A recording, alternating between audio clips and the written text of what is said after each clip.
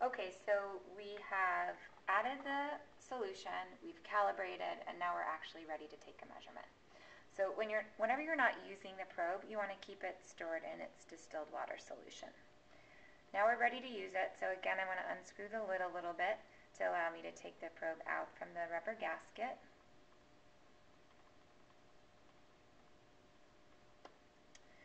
And then to take the reading, you just need to submerge the probe so that the bottom is covered. This is the part that takes the reading.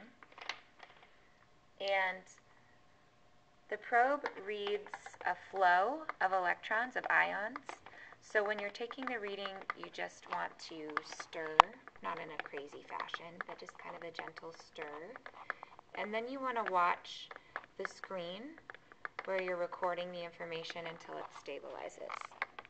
So you can see that our reading has stabilized at 7.3 milligrams per liter, or 730 parts per million. So once I'm confident that that's my reading, I can record that, and then just take the probe back out and put the lid back on, in this case, our sealed containers. If I wanted to take another reading directly following, say of this bottle, I would need to rinse with distilled water in between my steps. So this is distilled water. I'm just going to rinse a couple times.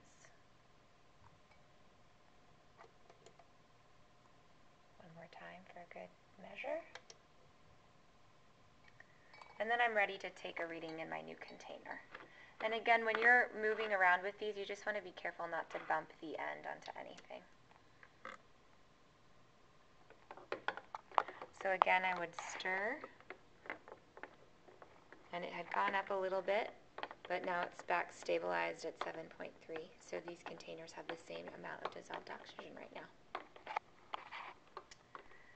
All right, and when I'm all done using it, there are a couple things that we have to do to store them. Earlier we added electrode solution to the tip of the probe, and they need to be stored dry.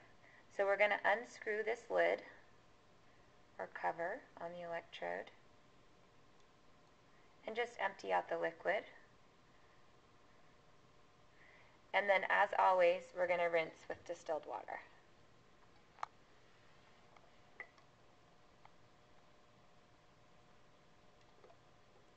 And then also it's good to rinse the inside of the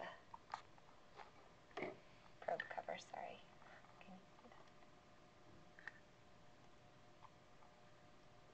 Just a couple times, 2 times is good. And then we store these dry. So the directions in your instruction manual just say to make sure that's empty so you don't fling water all over everyone. And then just kind of air dry it. And then once it's fairly dry, you're going to put the lid on loosely. It doesn't need to be tightened all the way. And then wrap the cord up and put it back in the box for storage.